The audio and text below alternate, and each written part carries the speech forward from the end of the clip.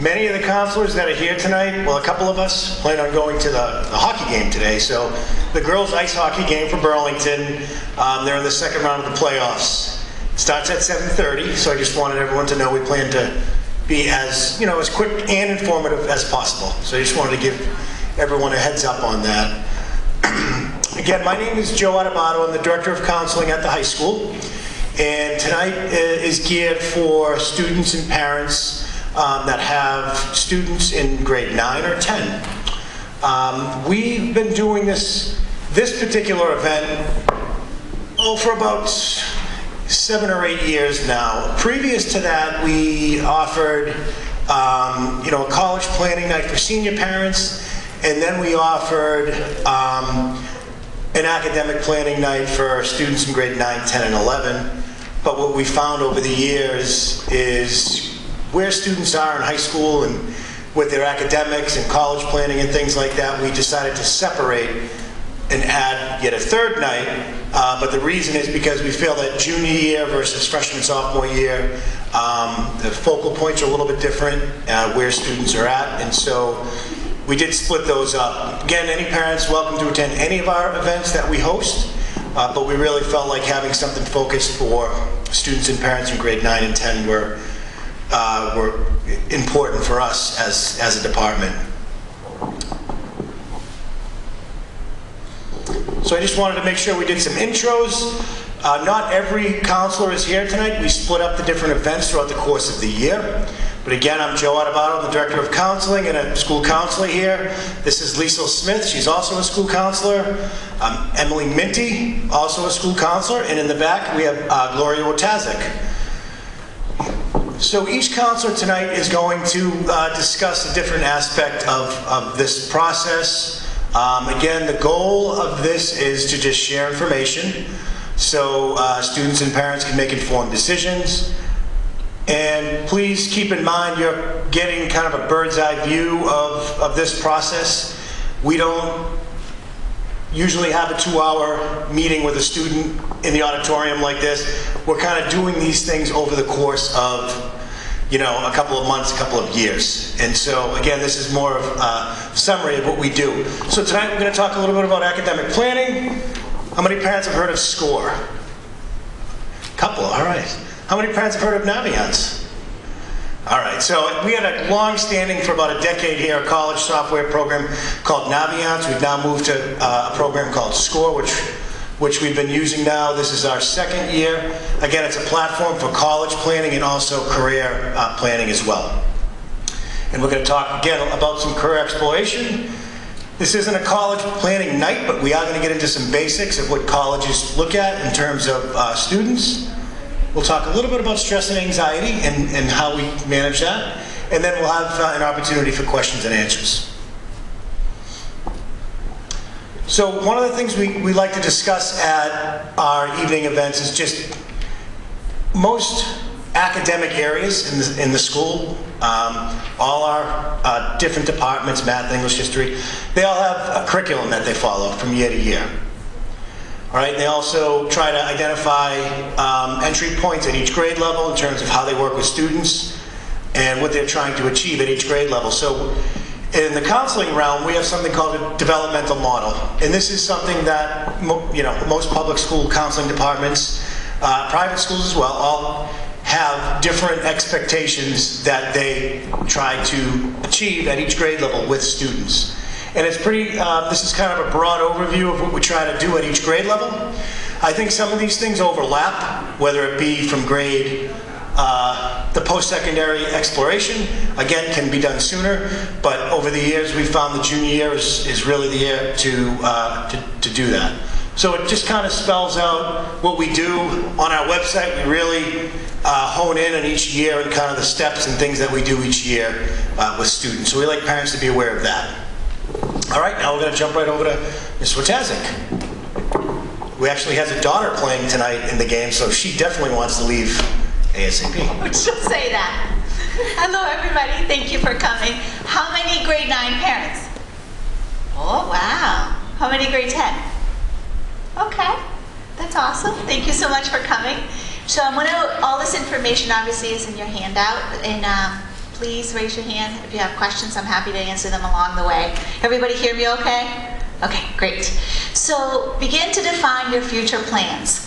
We're starting course selection. I know it's been a very stressful time. A lot of folks are trying to have all the answers. And I think what we want these years to be is exploratory. We want you to have a plan, if look ahead, however, to know that you don't have to have all the answers right now. So you can give certainly a thought to your college major. We say it's never too soon to start visiting. I always say to people, if you're going somewhere, you're going to New Jersey to visit family, go around, drive through a couple of schools, start thinking about it. And if you get to go on some tours, feel free to do that. But just to start thinking, what would I want to do in the future? Go to the next one. Okay, academic planning. So learn the sequence of courses offered in BHS. We have an incredible BHS, actually district overall has a wonderful website, but the high school specifically, our program of studies is online. It's also all our core sequences, for example, for math, for science. You see the pathways. All the information is very accessible, and it's important to if you're looking ahead to get, for example, you're thinking about taking calculus, how do I get there? What are the courses that I need to get there? So I mentioned course selection. How many of you have heard course selection is happening? Hopefully you've had some conversations. Awesome, wow, grade 9, grade 10. So we started meeting with our students this week, and we're going to be meeting next week. This is a month-long process, and in this time frame, students are talking to their teachers. The teachers made recommendations, and they have one-on-one meetings, and the teachers let them know why they're recommending a certain level. So we work on this. We have then our individual meetings with the kids, and then we actually post the courses, but it is a process. It can be changed throughout the spring. We just want to try to finalize it as soon as we can, but it is flexible in some ways. But I think what I want to assure to you is that we're having conversations about the courses throughout the whole month. Preparing for graduation. So as we talk to the students, we always want to keep in mind that we have 4 years of English, 4 years of mathematics, 3 years of science, 3 years of social studies, 2 years of world language. And again, these are the minimum requirements. And then we talk a little bit about exploratory credits. Students need to have what we call elective credits, which would be a full year class is 5 credits. Or a half a year class is 2.5. So for example, a lot of first year students took maybe Intro to Marketing or Exploring Computer Science. Those are full year classes, so that'll be 5 credits.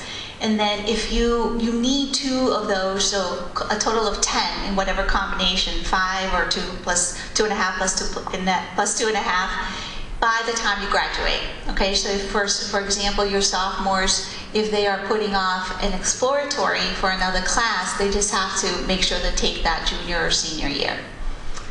And then all of this adds up to a minimum of 110 credits. Most students have way over that, but the minimum for Burlington High is 110 credits. In addition to the credits, the courses, we also need to pass the MCAS graduation requirement. So additional opportunities as we get into actually some sophomore classes, but junior and senior year more prevalent, we have what we call dual enrollment classes. Have you heard about dual enrollment? No? Okay. Yes? Some yes, some no. So dual enrollment is an opportunity for students to get credit, high school credit, as well as college credit.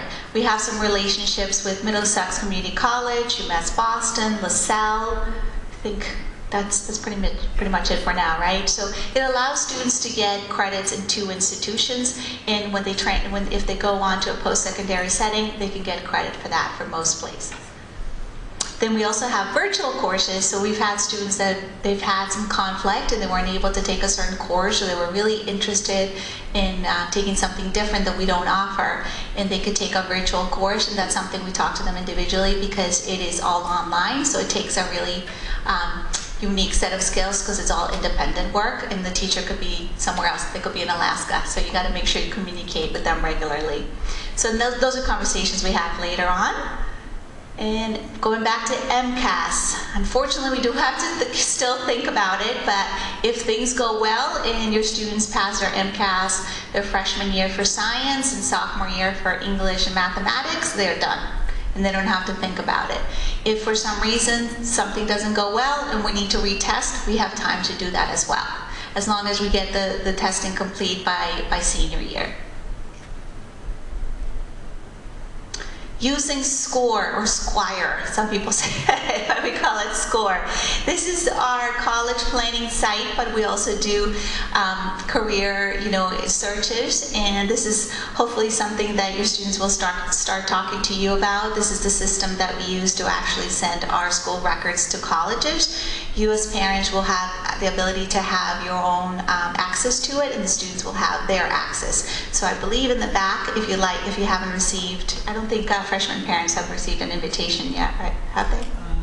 Not if they've been to any of these events. But okay. So if you'd like to fill out the form and leave it with us, we're happy to connect you.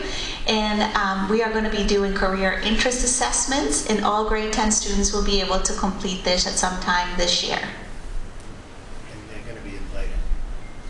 And the sophomores will be invited. The freshmen will be invited. Yep, through an email. Through an email, through their school email.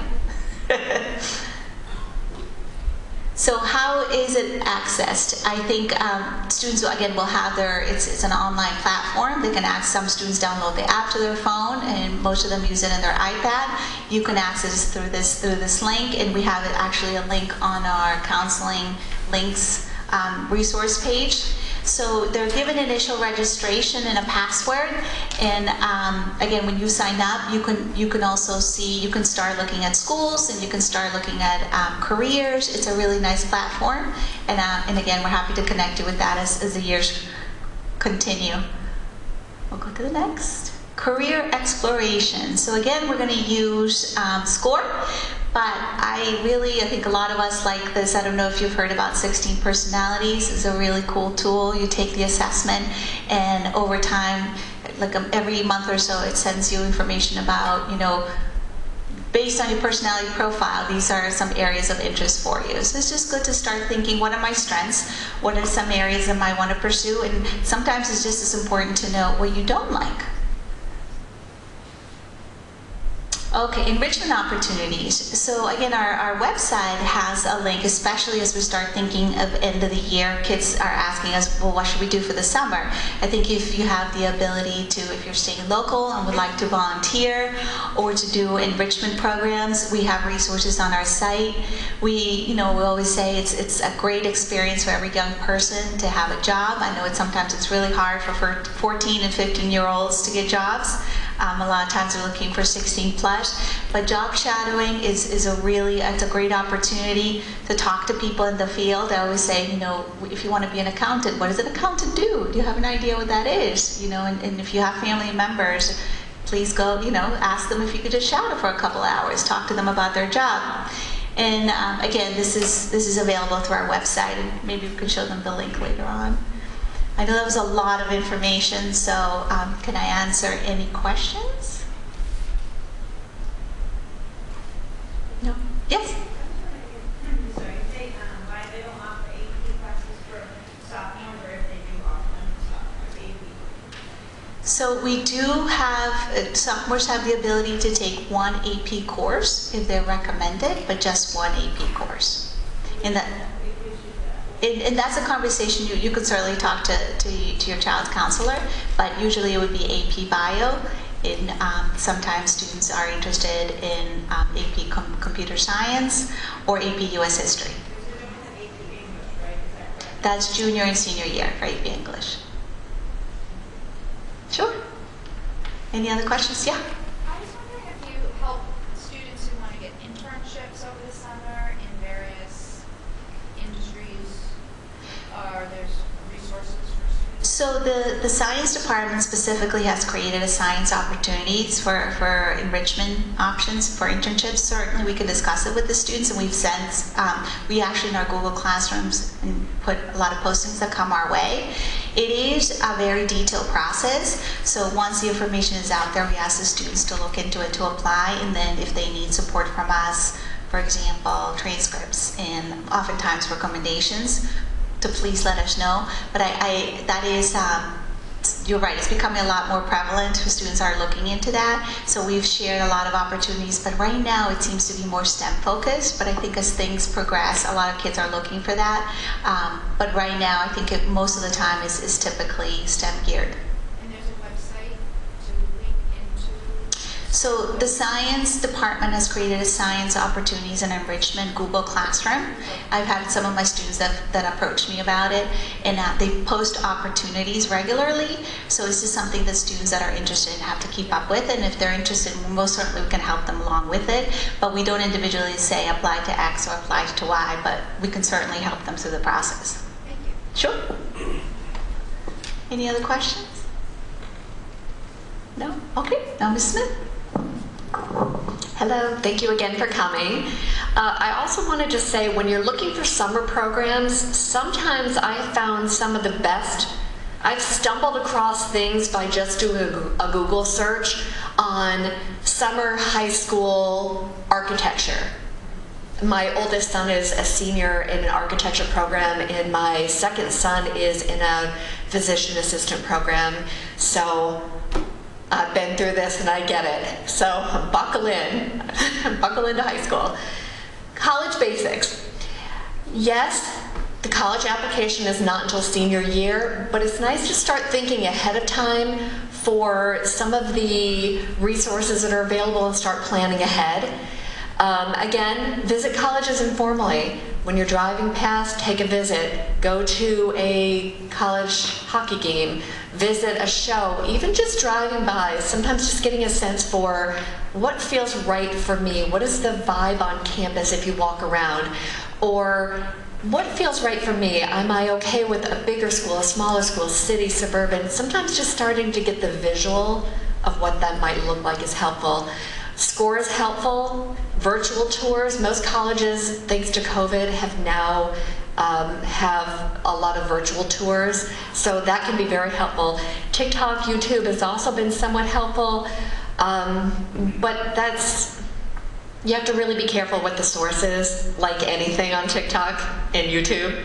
So I will say, in terms of fairs, there is a handout in the back, and next Wednesday in the, is it the high school or is it at the Reading High School, there's a college fair, and I have found it to be a tremendous resource because most of your children have no idea what college is all about, and it's rows and rows of UMass Amherst at this end of the table, UMass Lowell at this end, UMass Boston, and just walk by and you can see pictures, look at the list of majors, ask questions. What does it mean to major in engineering? When do I have to decide? What does living on campus mean? And the admissions people who run this, they're just thrilled to answer whatever questions your children have. Other college sources, if you're looking for schools who have whatever, are the College Board, Big Future, or the ACT Student website. Also, speaking of college, when you're looking at summer programs, a lot of the colleges in the area do have a lot of programs specifically designed for high school students to explore, including community colleges in the area.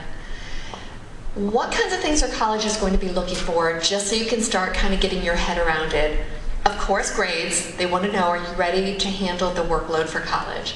And I'll show you what a transcript looks like in just a minute. Extracurriculars, what do you do in your spare time? What are you passionate about? What are you interested in? Colleges would like to see people who are going to contribute. Are you a good fit for them? And this is one of the ways they look at is, what do you do in your spare time?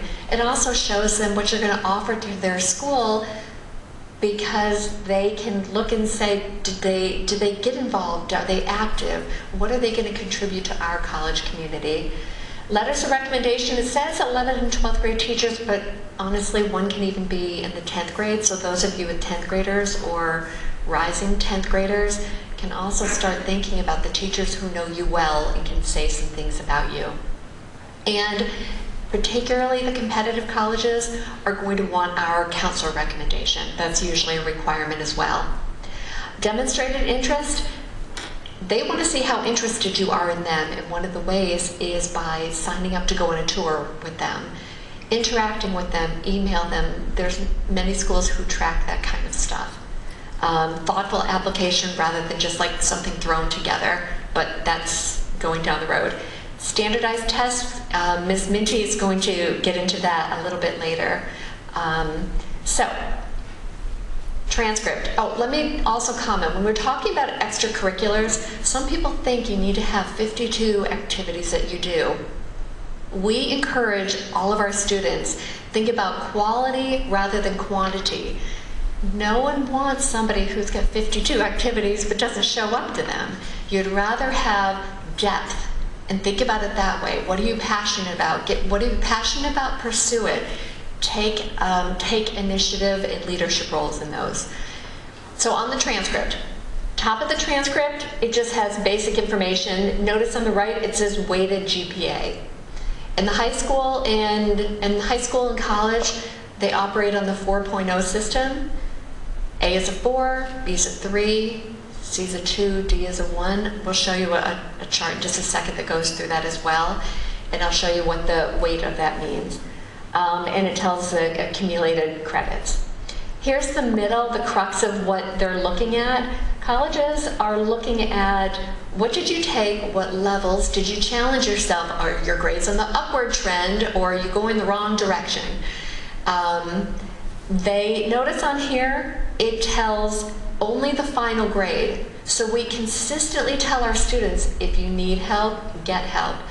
After school Tuesdays and Thursdays, there's a late bus. Before school, after school till 3:15, 3:20, teachers are around. If you need help, get help. Go during the flex block. What else? Yep, and then at the bottom it tells, so, and then all of these are averaged together to come up with a grade point average. I'm sorry, Joe, can you go back? There's some who would like they're taking pictures. Oh. The picture in your handout's a little small, I get it. Okay. Okay. Bottom of the transcript's just a code to read, a key for reading it. Okay. Miss Diozzi's not here. Ms. Diozzi's not here. Okay. So remember, when you look in the far right column on the college prep, that's the A is the 4, B is the 3, C is the 2, 1 is the D. But when you noticed on the transcript it said weighted grade point average, if you challenge yourself and take something at the honors level, it'll still say B on your transcript, but in figuring out the overall grade point average, this is the weight that goes into it. Instead of the 3.0 in an honors class, 3.5 is figured into that. Okay? And so this would be for the 10th grade families. Lisa, can you just make sure they know that this is how we calculate? Yes, this is how we calculate GPA. And generally, this is also how Massachusetts state schools, public colleges, the public colleges compute your compute your grade point average. Private schools, they have a very highly secretive version of how they figure these things out. So that's not necessarily how they do it. Freshman families, what we've changed is, remember how Mrs. Wojtasek had mentioned that the dual enrollment classes and the AP classes that are taken at the college level, those get a full extra point. Now, you may be thinking, I want my child to take 16 AP classes before they graduate. Well, it does your child no good if they're taking all these classes but not doing well. You have to find the balance for you. It does not help your cause if you're taking AP classes and getting C's and you're overreaching. It just is evidence for a college that you're not ready for whatever. So find the balance for you. Okay. School profile, when you saw the transcript, what we send to colleges along with the transcript is kind of just a explanation of what our community is like, what the graduation requirements are, why certain things might say non-level, like health and gym, what the curriculum is, the plans, what percentage of our students go to 4-year, 2-year colleges, and things like this. What's the highest GPA, the average GPA, just so they can get a sense of what our community is like. Okay. What questions do you have about all of that? I know now this is called the permanent record. So, knock it out. All set? Okay. Ms. Minty? So I'm going to continue talking about some of those other parts of what colleges are looking at. And Ms. Smith already said a bit about extracurricular activities. Here, I think we're just adding, in general, it's a focus on their activities during their high school years. Sorry, I'm trying to find the right microphone height. We will help them create an official list during their junior year, but it doesn't hurt to start keeping track of what they're doing during 9th and 10th grade. Though honestly, like Ms. Smith said, as far as if it's something that by junior year you can't even remember that you did it, in my opinion, it probably doesn't really belong on your activity list anyway. Your activity list for college really should emphasize those things that you've been really involved in and really passionate about. So it's okay if it's just a few things. It's also, I find a lot of my students might feel like they come thinking, oh, I need a leadership position, I need volunteering, I need, everything. But really, when colleges are reviewing these, they don't expect every student to be every kind of person. They're just looking at, they want to build their community. Some of those students maybe will be focused on athletics. Others are focused on volunteering and service. Others are leaders. So you don't have to have everything. Specifically too at the bottom, it mentions adopt a class hours is a separate thing. So it's less of an extracurricular activity, to be honest, but I think we were just trying to find the right place to put it in our presentation, just to make sure everyone's aware. Those are specific events in the community that students can volunteer for while they're in high school. And if they volunteer for a minimum number of hours by the time of their senior year, they will be guaranteed a scholarship in the Adopt a Class program. We have many, many other scholarships too, so this is just one of many scholarships they can earn, but the minimum would be to volunteer for specific Adopt a Class events for a minimum of 2 hours each year that they're in high school. If you have a 10th grader here and you say, uh-oh, my son or daughter did not know about this last year and they missed that year, they can make up for the hours, they just have to get double the amount of hours, unfortunately. So if they don't do 9th grade, they would need 16 hours minimum as opposed to 8 hours minimum. And one of our assistants, our registrar, Ms. Kavanaugh, she is the Adopt a Class advisor. So if students have questions about it, they should just come to the counseling department and ask her. She can let them know if there might be events coming up. They're typically part of the daily announcements, which are also posted on the high school website. It's called the Daily Bulletin, I believe, on there. And if they do more than the minimum hours, they just earn even a higher scholarship. So it's just a handy thing to know about, but by no means none of these are graduation requirements. I think many students lately also some seem to think that we have a volunteer requirement. We do not. So volunteering is a wonderful thing to do, but it is not a graduation requirement. Yes?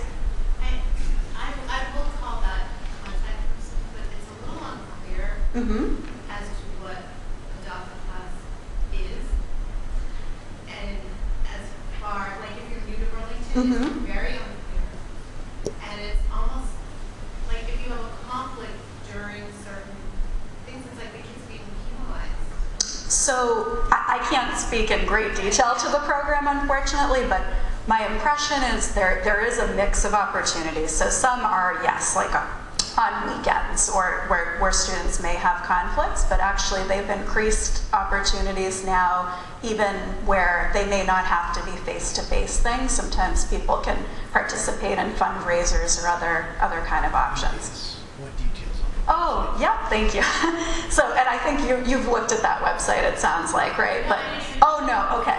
So, yeah, just it's part of the scholarship part of the website there. Just So I would list. go. Yeah, I would. Yeah. We don't have to go through the whole thing. Honestly, it's a very small part of the whole picture. Again, we actually have over, what is it, how many separate scholarships do we have? At least 80 plus.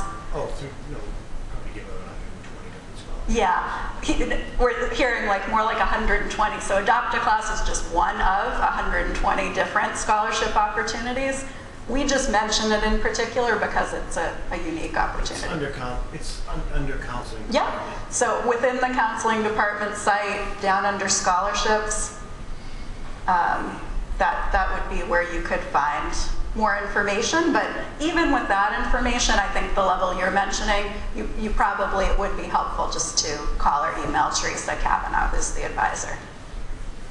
The slides are a little out of order. I think we just jump to the testing and we'll come back to the state scores. Okay, just reorganizing that, no problem. So because it was next on the list of what colleges are looking at, just gonna try to give you real basics about the standardized testing. So it's a very small part of the process at this point in time, but 10th graders at Burlington High School, every 10th grader automatically takes the practice of the SAT exam, which is called the PSAT.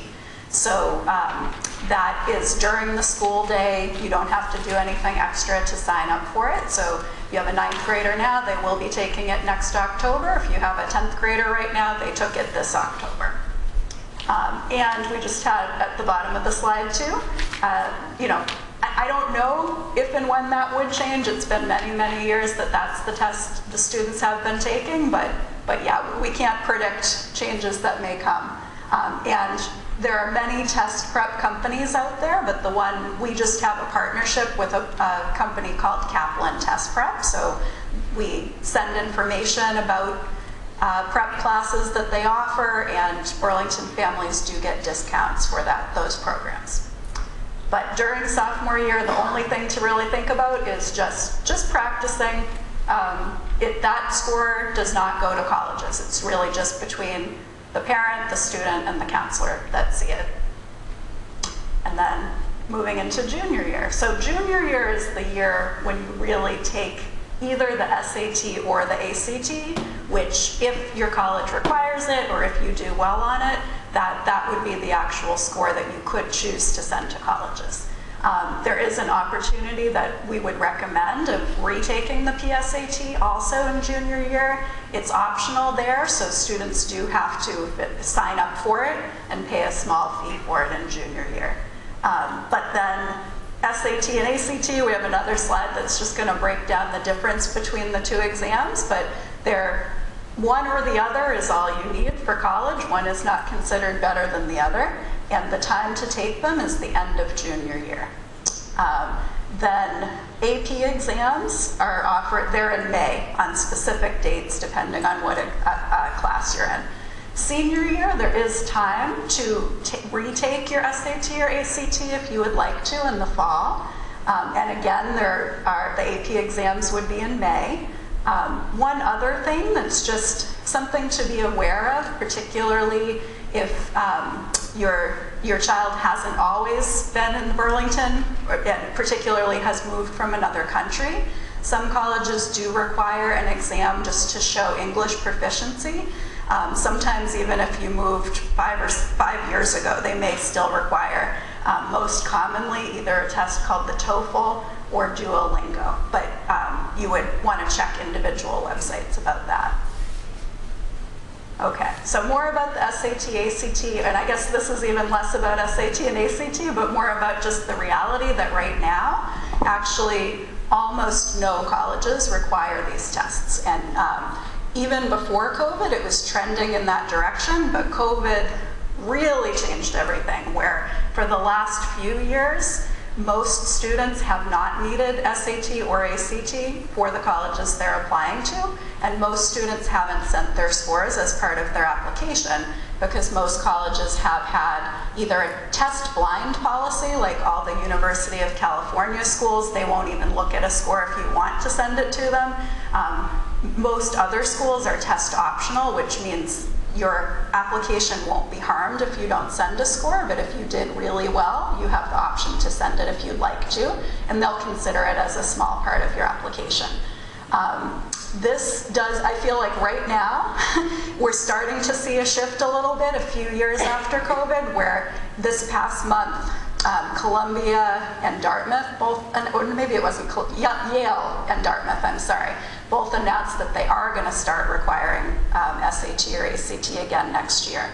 But so far, other than that, MIT and Georgetown have also required it for the last couple years. Public universities in Georgia and Florida have required them, but no others that our students commonly apply to currently require them. I think with you all having 9th and 10th graders, there is a high likelihood that by the time they're applying to college, there will be at least a few more schools starting to require it again, but we just can't fully predict it. I predict it won't go all the way back to all the ones that used to require it, but there probably will be a few more.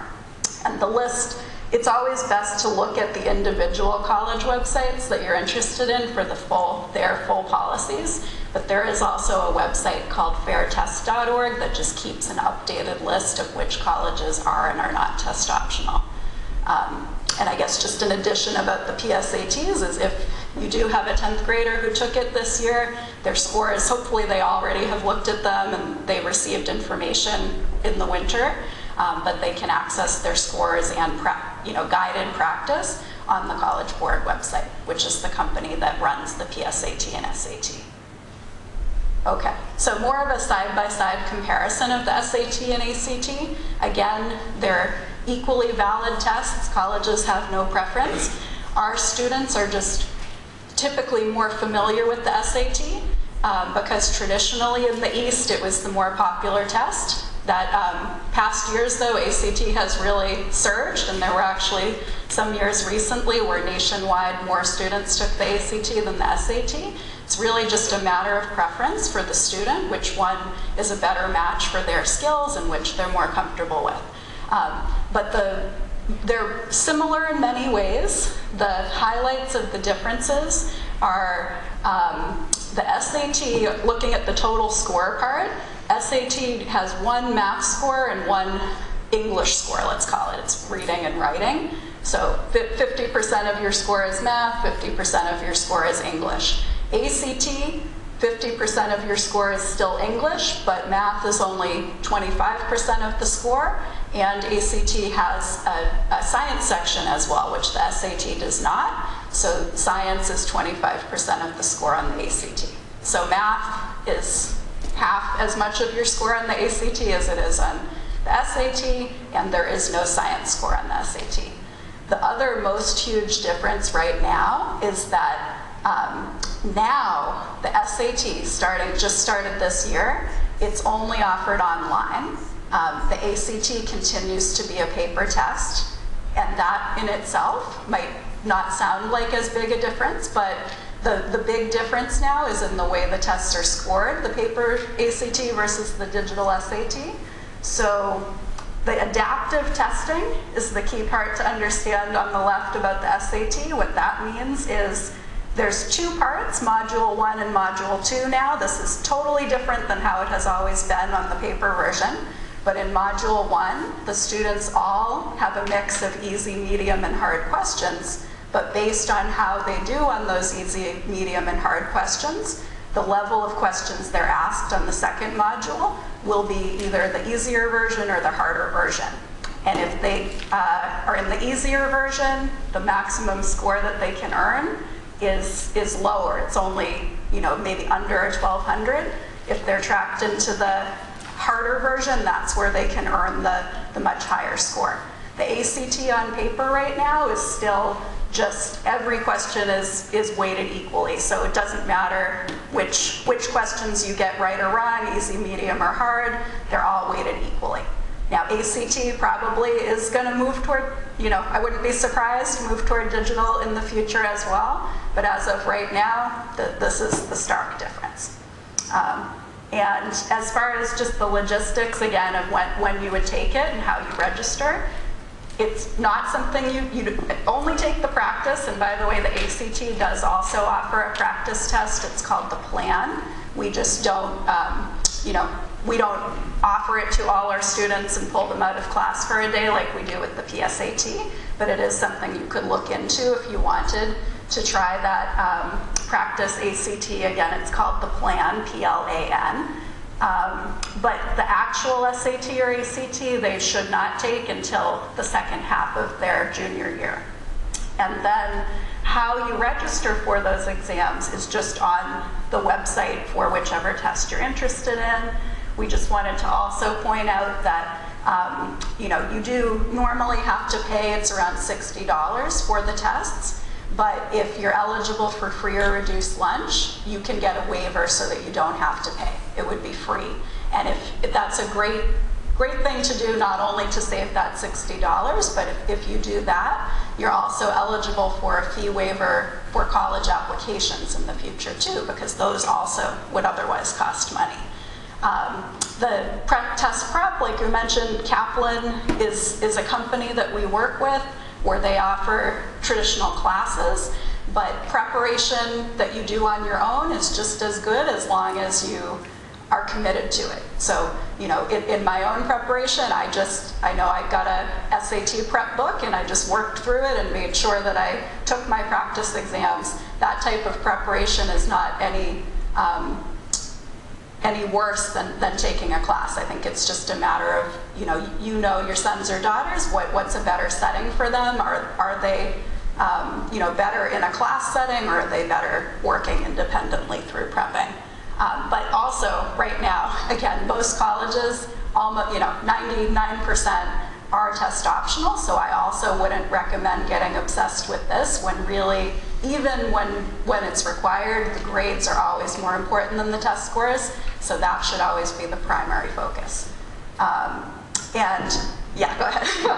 I guess just when to send scores. Right now, if it's test optional, you would only send your scores if they're impressive for the college that you're applying to.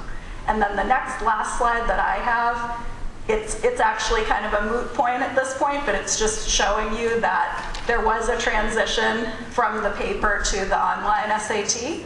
So this year, in the fall, seniors were still taking the paper version. But starting this winter, there's no more paper version and it's all digital. So all our juniors took the digital, and your 9th and 10th graders, if they take the SAT, their only option is digital. Before I pass it back to Mr. Adebato, does anyone have questions about the extracurriculars or tests? Yes? So regarding those colleges that require SAT or ACT, is there a preference for those colleges, or it's always on in school? Never a preference. I think, yeah. Oh, sure, yes. So the question was whether colleges have a preference between either the SAT or the ACT.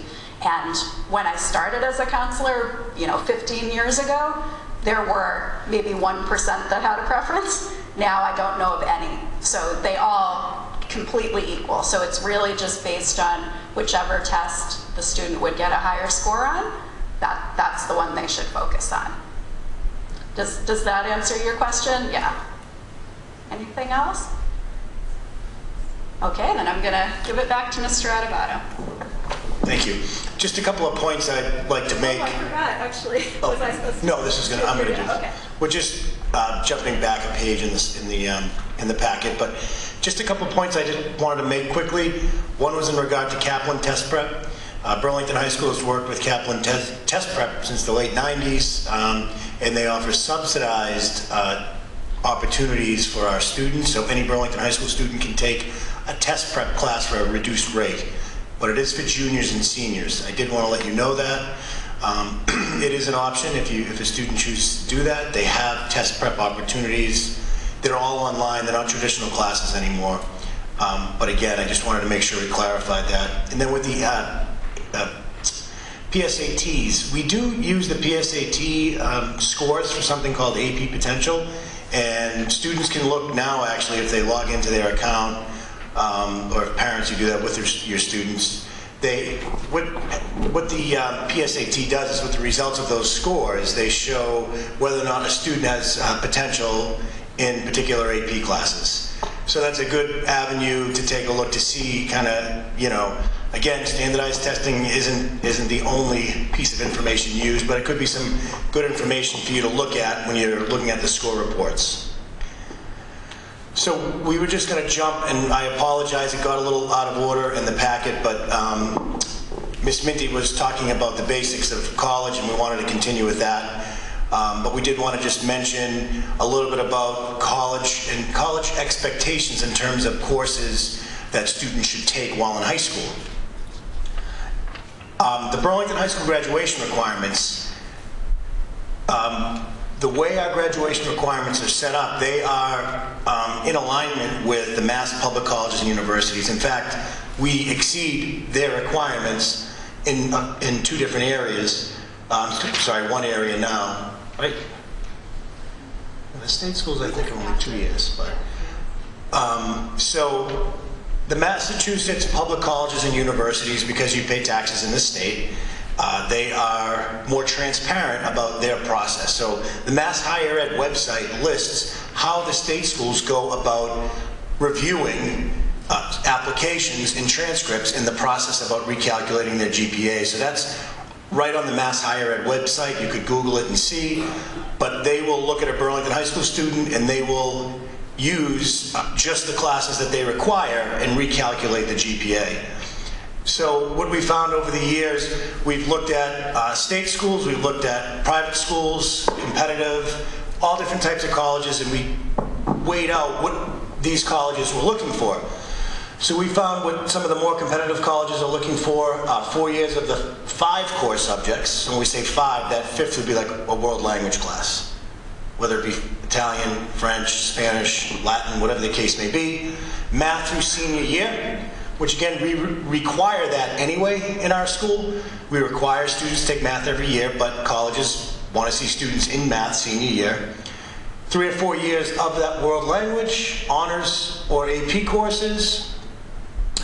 And colleges, you know, and I tell students this often, that if there's a particular college they were interested in, Google it and see what exactly do they require, which specific things do they require. Do they want you to take a physics class? So again, it's important to know that, especially around this time of the year when you're planning for courses, because you want to make sure you're enrolling in the appropriate classes. Is it the California system that requires fine arts? So the California system requires fine arts, and I know it's hard to predict whether or not you're going to apply to a California school, but again, it's just good to be aware of that type of thing. And then, nope, there was one more, I think. Is there one more? Oh, okay. So now, bear with us. So, any questions on that, on the competitive colleges that we just went over, the Mass Higher Ed website? And the state colleges, that, as of right now, they don't require SATs. And then Salem State and maybe one other state school is actually requiring SATs for nursing. And then I think that changed this year as well. They're not requiring the SATs for a nursing program. Did someone have a question? Can you go back on the slide for this one about The one for yeah. It had it. This one? You said something about the California schools require an art class or something. Fine arts. And So it doesn't just have to be, it could be a music class, it could be an art class. so like would band? Yes. Yep. Fine art, okay. Again, the state schools, California as well, they're pretty transparent about what they're looking for. You can go right to the website to check that out. California doesn't sound bad about right now with the weather. The NCAA. So the NCAA, they offer scholarships, athletic scholarships to students. It's Division I or II. So where they offer scholarships throughout the country, they are very transparent about what they look at for students. They try to put all students on a level playing field. So they review all these high schools around the country, they review all the curriculum of each school. And they approve or not approve classes that we offer. And so if a student was thinking about participating in a Division I or II college program, they need to make sure they adhere to the NCAA clearinghouse. So for example, they do not count any business or computer science class. I don't agree with it, but again, they don't require that. They want students to take more of the math, science, history, world language core classes. So again, this is something you would want to discuss with your child's counselor, just to make sure that you are on the right track. So most of our students are fine with the NCAA because they don't require as much as we do at our high school. So again, I think our high school graduation requirements exceed what they're looking for, but it is something to be aware of. If a student's participating in Division III, it is, they don't offer scholarships at Division III, so students don't need to adhere to the academic portion of this because they're not receiving any money. This really just applies to Division I or II. So some of the things that 9th and 10th graders can be doing now, obviously talking to teachers. That's what's happening now through the course selection process. One-to-one meetings, one of the counselors mentioned earlier, but your son or daughter will be meeting with a counselor. We organize this, or when I say we, I mean Miss Minty, organizes this 2-week time frame where students are coming down to the counseling department and they're having quick mini meetings with their counselor for about 10 or 15 minutes to discuss the course selection process, quick questions, that type of thing. We found that this is our 3rd year doing this. We find it a challenge to organize, but very well worth it, especially for the students. They have that opportunity to get some individual questions answered. Looking at the program of studies, we've talked about PSAT results for those currently in grade 10. Use SCORE. Again, an introductory email will be sent out. Parents, if you want to access the program, we have a sheet right in back you can fill out and leave it here. We'll make sure you get an email with access information. Begin to look at colleges, of course, with technology, with Google, with ability to access thousands of colleges around the country. It's very easy to take a look at different types of colleges.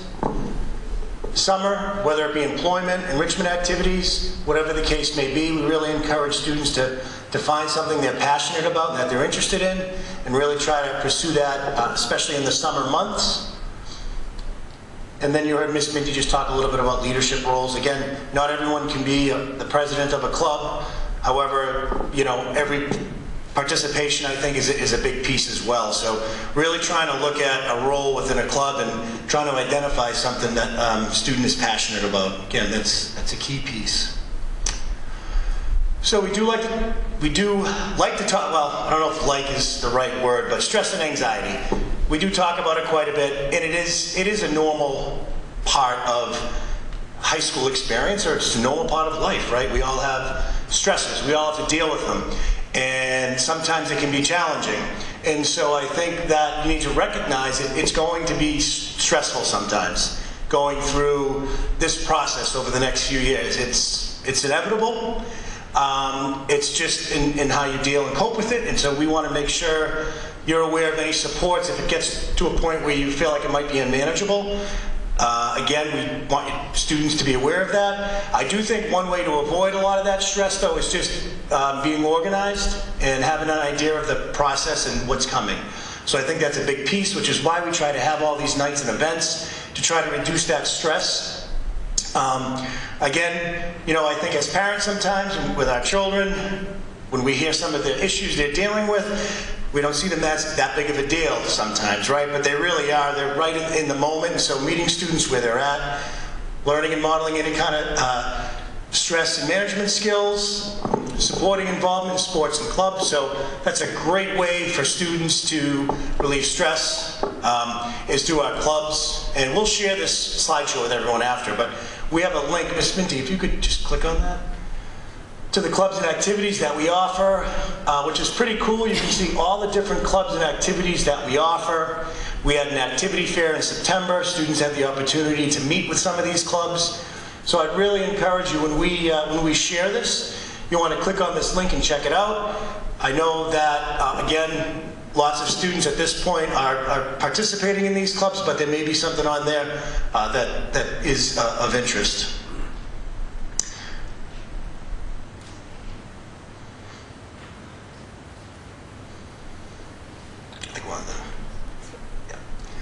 So again, just the supports at Burlington High School, not just in the social emotional sense, but obviously this academic planning, school counselor. We want to be your first stop. We work with lots of local agencies as well. Interface, it's an agency that you can call, go through an intake over the phone, and that would be for any kind of mental health support. You go through an intake, it's about 15 minutes, and they can help identify a mental health professional in the area. It's a free service for the entire community. Right in town, Burlington Youth and Family Services, they are, I think, are they still in the rec center in that area?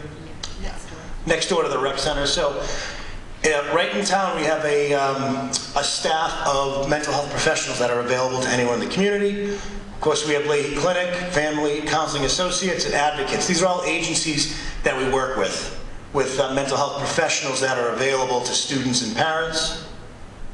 A couple of upcoming things. So the college fair, you should have got an email about it tonight. We have a flyer in the back.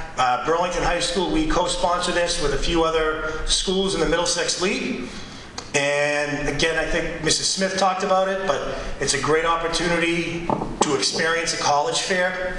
In the email we sent out, we included a link to some helpful tips. So I encourage you to check out that email. We'll have a financial aid overview night on June 6th. And then for those that are parents of students in grade 10, you can come back here again next year around this time, and we'll really get into the nitty-gritty college application process. We didn't get into the weeds on the actual process this year because right now in grade 10 it's really not something that would be appropriate. And then before we open it up for any questions, there was I think it's orange. Is it orange? It's an orange sheet. It was on the table when you came in. We'd ask you to fill that out. Please provide us some feedback. And the SCORE sign-up sheet, which was also on the table, if you'd like to get access to the SCORE program, we'd ask you to fill that out as well. And you would get an auto email to whatever email you list, and you can begin to take a look at that program as well. Okay. Yes, question? When do the recommendations post on Aspen, and do we have opportunities to reach out to teachers, counselors, if we feel that we want our kids to maybe try a harder or lower class before they get posted? So the question is, when can parents view the recommendations on Aspen? They're viewable now. If you log in to your Aspen account and click on the info tab, down below there's something that says requests. You can see that information now. In terms of taking a class that may be a higher or lower level, I would absolutely start with the teacher first, depending on what that recommendation is. If you feel or your child feels that they'd like to take an honors and challenge themselves, that type of thing, again, start with the teacher first. Then you can certainly connect with us. We do have an override process, so that would mean the teacher really feels strongly that the student should take a certain level course. Again, we want to make sure everyone's clear as to why that is, but if you would still want to continue with that, we would go through what's called an override process, which is essentially a form we have you sign, have the family sign, the student sign, just to acknowledge that, and then we could make that adjustment. And keep in mind right now, kids are going through the course request process. This is just requesting what they'd like to take. All right, and then from there, once the request process is over, we would then build a schedule. Our whole high school schedule is predicated on requests of students, and we try to build it around that. So we give students a couple of weeks to think about it. It's primarily around the electives where students do a lot of the thought process. But again, keep that in mind. The students have until the 18th to make their selections. Yes? Yeah, I had a question following up first. So, say a teacher recommends a CB class, and you will, as a parent, you override it to an honors, right? And during the school year, if you realize as a parent you need to do the right thing, or the kid realizes it, is there an opportunity to bring him back to the whatever the teacher recommends? So almost too late. No, I'm just kidding. We would not do that. We would work with you, but I'll be honest, it really is a disruption to the student because in some cases they have to change their schedule. And I think a student gets into the school year and gets comfortable and that type of thing, and then we have to make an adjustment. We also ask students to stay in the class for the first half of the quarter. So if a student came down day 3 requesting to change a level, we would say no, not at this time. You were recommended or signed up for it. You have to see how it plays out. We found over the years that halfway point makes a difference, meaning once the student gets settled in, oftentimes they feel like they're able to manage it and it works out. However, having said that, we don't want students to be in a situation where they're not learning and it's going beyond them, so we would want to, obviously we want to avoid that from happening, but if we are in that moment, we would certainly take a look to see the mitigating factors and then potentially make a change. Another thing I'll say is before you override a class, I would have a conversation with the teacher and say, why do you feel strongly that you don't approve the honors? And have your child sit down with that teacher and work with that teacher. And the teachers can change their mind later on, and sometimes they'll say, let's give it some time. It's now the beginning of March. Where are they by the end of April? And see where you are. And sometimes when you know your child is working very hard from now to the end of April, that's a good sense for if that is going to be the appropriate level for them, or rather than overriding it and jumping on that too soon. Oh. I have one more thought of this. I'm just thinking too. So I do sometimes have cases where students override and it works out, but to be honest, the vast majority, it doesn't. And so there usually is a reason. The teacher is really trying their best to predict what is the class where that student will be able to get A's and B's, which is what the colleges want to see. So if you remember when we looked at the chart of the weighted GPA, if you're getting lower grades in honors and AP courses, not only is it going to hurt your GPA, but the colleges also do see those letter grades, and generally they want to see mostly A's and B's. So that's the thing to make sure is if you're, and you know, there may be sometimes when, like Ms. Smith said, between now and the end of the year, there's improvement that they're making, and the teacher may then say, yeah, you know what, now I really do think they would be successful in honors or AP, but generally there's a reason right now. If they're not recommending it, it's important to know what that reason is and just weigh it carefully before you would decide to override the course. That's just all I wanted to add. Yes? So they need an override form if they were recommended for honors, but they want to drop to CPA. No, but we would want a parent to be aware, so we would probably ask, however that plays out, whether the, you know, we could probably do that even through an email. Just we want to make sure a parent is aware. Thank you. Any other? Yes. Yeah, so what is, from a parent's perspective, what is the difference between an honors class and a CP class? Is it the same curriculum? Is it the same chapters they're following? Is it they're just getting more difficult problems? Is that what it is? Or it's covered more in the... It depends. So in our English department would say they're all covering the same curriculum. I think it's just how in-depth they get, the homework expectations, the rigor of the course, the writing. I think it's those types of things. For English, I think math is you know, a little bit different because math requires prerequisite knowledge to get to certain points. I think the pacing is different as well. So there's not an exact answer. We do have descriptions around that in our program of studies. But I do think for students making the jump into an honors, you know, being passionate and really being passionate about the subject area, I think is a big help.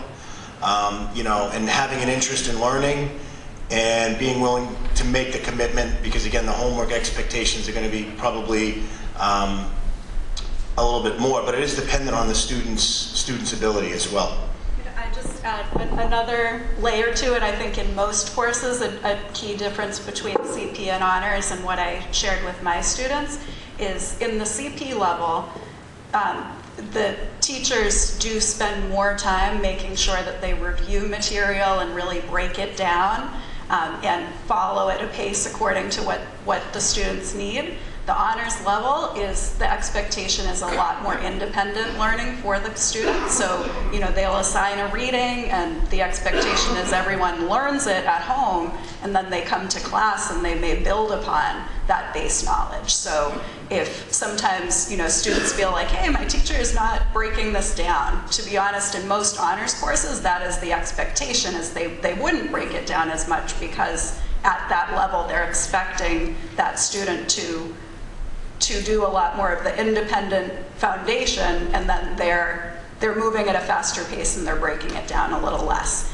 And then at the AP level, it's even a, you know, much a higher jump, because AP courses are designed to be equivalent to college level courses, so they cover material at a much faster pace and with an expectation that a lot more work is done independently outside of school. You know, so when I took AP Bio decades ago, actually, but I remember spending at least an hour or two every day on just my AP Bio class, reading the textbook, you know, many pages, not just 5 or 10 pages, taking notes on what I was reading and reviewing those notes is kind of the level of what's expected to keep up at the pace in an AP course. Honors much less so than that, but still significantly more than CP.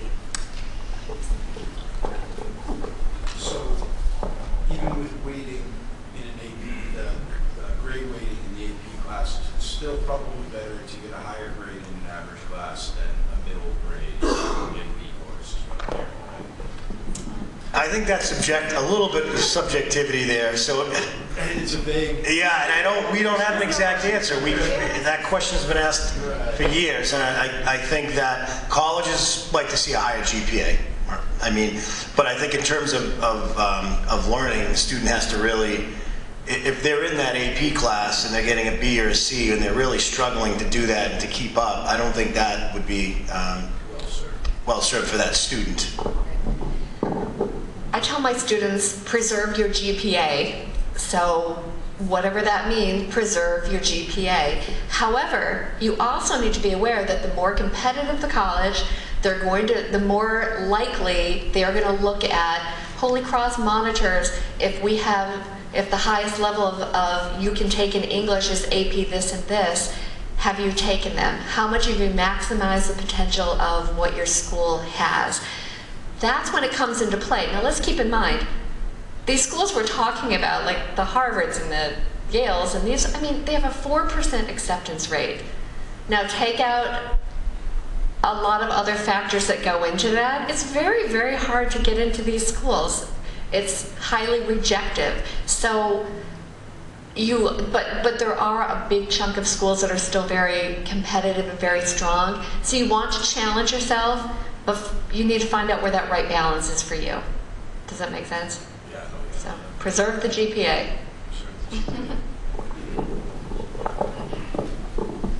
Any other questions? All right, I'm going to hang out here for a couple of minutes. If you have any questions you didn't want to ask in front of the crowd or BCAT. So again, thank you all for coming tonight. We really appreciate it. Enjoy your night. Thank you.